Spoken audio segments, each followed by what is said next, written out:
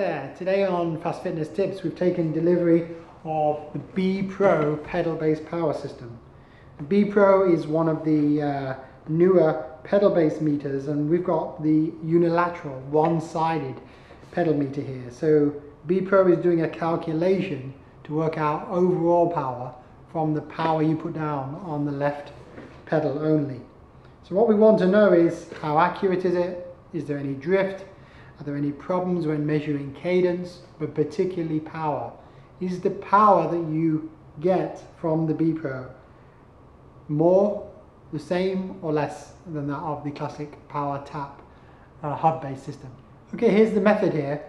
We're going to put both power meters on the bike at the same time. I'm going to ride a brief turbo session over about 5 minutes across a range of watts, let's say from 100 to 600. And I'm going to record the output of both power meters individually to 2 different head units. I've set these up so that one receives a signal from BePro, the other receives the signal from Powertap. They both sync to the same heart rate strap, so the time track should be very similar, but we can correct that post hoc if needed. We're going to then look at the overall readings on the screen, but more importantly we're going to download the data to Excel. We're going to match it up, iron out any errors, and then we're going to compare the power traces of each one and look for any differences. Here we go. Okay, so this is the Turbo Trainer session. I've got the 2 power meters recording simultaneously but sending independent data streams to the 2 head units. It's pretty boring watching the Turbo Trainer sessions, so let's look at the results as we go through this. One way to quickly see a summary is just to look at the head unit values at the end of the ride, and you can see on the left the Powertap's reporting 251 average watts, and on the right the BePro is reporting 232, which is a 19 watt difference. To look at this in a more sophisticated way, you need to import your fit files into Golden Cheetah or to Poweragent and then export it back to Excel. You have to correct for the start time, so make sure the columns mirror up. I'm going to put this link to this file in the comments below. Here's the tracing.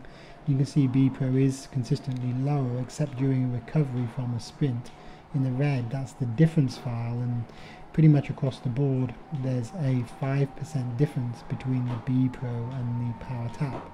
Actually, looking at cadence, I was surprised that the cadence difference is not in the same direction. The BePro was reporting 3% higher cadence but 5% lower power.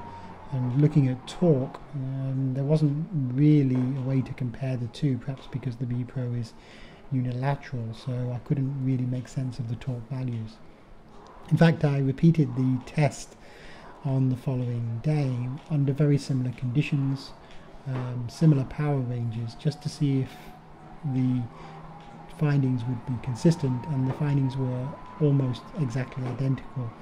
The BePro again under-read compared to the Powertap by around 5%, with a 3% excess in torque.